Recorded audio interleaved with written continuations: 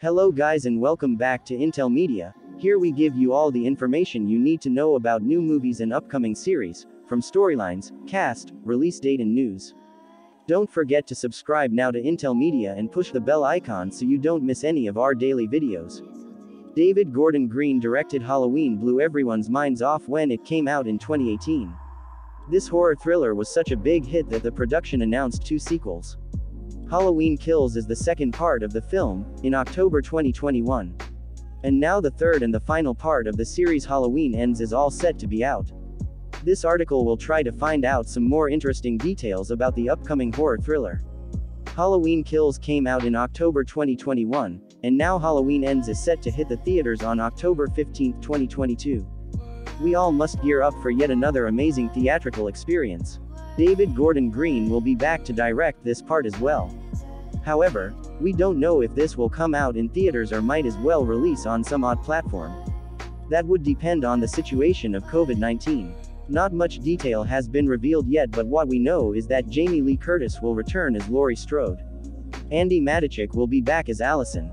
Unfortunately, most characters have already been killed in the last 2 parts.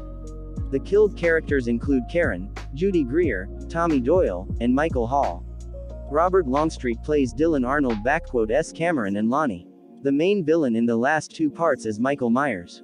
As they have survived in the last parts, a few characters that might see a return in this part are Will Patson's return as Deputy Frank Hawkins, Omar Dorsey as Sheriff Barker. Kyle Richards also plays the part of Lindsay Wallace.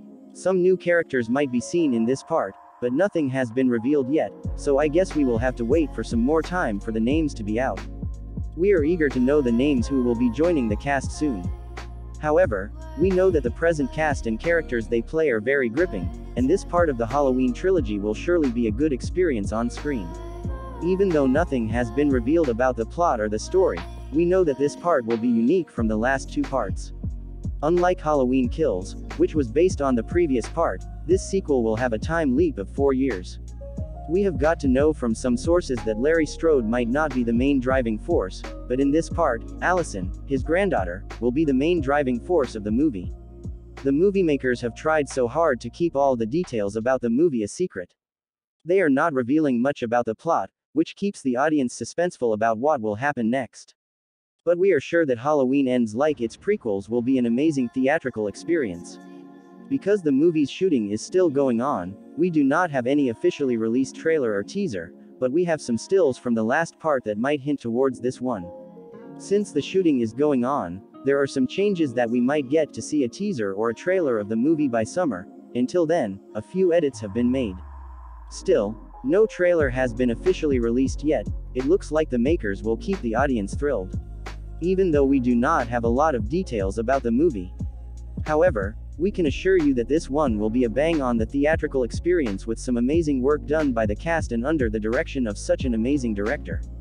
Some good thrill is going to be served to the audience.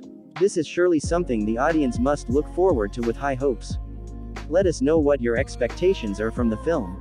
Also, bookmark this page for regular updates regarding Halloween Ends movie.